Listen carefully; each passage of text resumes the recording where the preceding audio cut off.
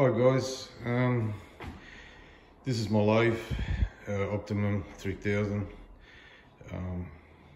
I've had it for about 5 years now, and the one thing that's driving me nuts a little bit was that the slowest speed could have been a lot slower. As you can see here, the very slowest speed is 125 RPM, and I'll just turn the machine on just so you get a feel for that speed. It's quite fast, and you know, I was wanting to do some machine tapping on the lathe, and that speed, it's just too fast. So I wanted to slow it down, and I ended up slowing it down, and what I did was I just extended the pulleys on it. So I'll just show you in a minute. I'll take this side cover off, and I'll just show you the pulley system there and what I needed to do to slow this thing down. I managed to slow it down to, it's about 67 RPM, so it's pretty close to half. So I'm pretty happy with that. So I'll just put the camera down, I'll get this cover off, and I'll just show you what I needed to do. So I've got the side cover off, and you can see here now, it's the 2-speed system going up to the spindle gearbox. So you got low, it's on the low speed, and that's the high speed. But what I've done to make it even slower, I've made that into a 3-speed now, so it'll be low, medium, and high. And what I did, this is how the machine came from the factory. The actual, as you can see, the spindle is actually, doesn't protrude all the way through to the pulley, which actually worked in my favor. So what I did, I made myself a pulley. I'll just go get it. I made myself a pulley that actually slides into there, and it's a nice sliding fit. There's no play in that. And what I did, I cut a little keyway into this, which lines up with this one down here.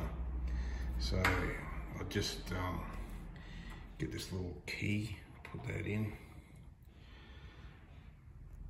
and now I put this pulley back on.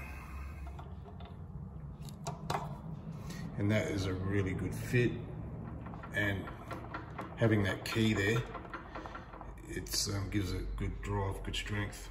And then obviously I just put a bolt up in there and hold it together. And then up on the other pulley, it had a recess here,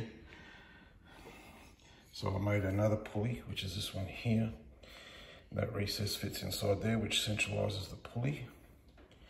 And I went to a maximum size, the biggest I could. So that just sits up in there. And as you can see, there's not a lot of, there's about 3 mil gap in between the pulley and the spindle. And I just drilled and tapped 3 holes into the original pulley to give it the strength. So that's what I've done. So as you can see now, it's gone from a 2-speed to a 3-speed. And I'm going to put the camera down, bolt this back up together, and then I'll show you the speed that it's operating at now. Okay. So I've got it all bolted back up. I've left it, which is now the medium speed, right, which was the original low.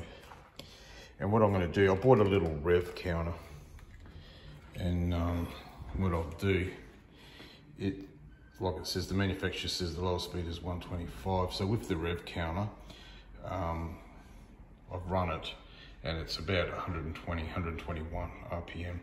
I'll just put the camera down again, and I'll get the rev counter. The way the rev counter works, it just picks up on this reflective strip, just there. It picks up on that reflective strip just there. Alright, so anyway, I'll put the camera down and I'll get the rev counter out. This is the rev counter that I bought off eBay. It's pretty cheap, but I just did it just so I can just see what the RPMs are now with the new low speed. And turn the machine on its low speed, which is D and L.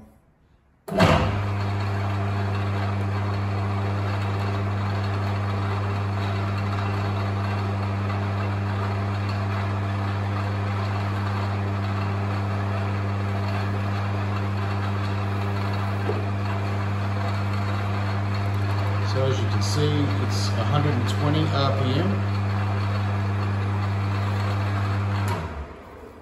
And now what I'll do, I'll go and change the belt, put it on its new low speed, and then we'll put the RPM tachometer, and that will check it out. Okay, just back in a sec. So there you go. I've moved the pulley out to its new low speed. I'll just turn it on.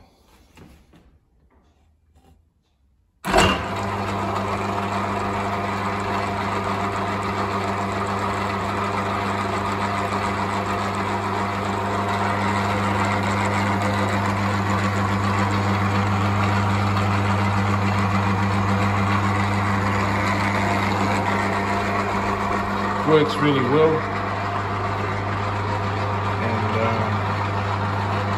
that there is a lot more manageable speed now. If I was machine tapping, I'd be quite confident to work with that speed.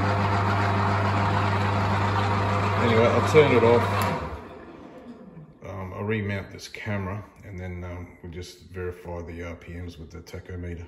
Okay, just 1 second. All set to go.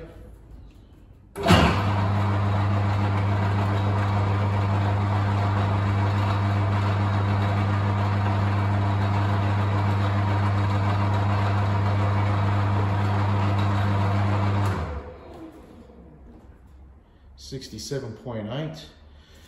So it's pretty close to halving the speed. So I'm really happy with that, and it's working really well. So thanks for watching, guys. Any comments, I'm happy to read. Okay, see you.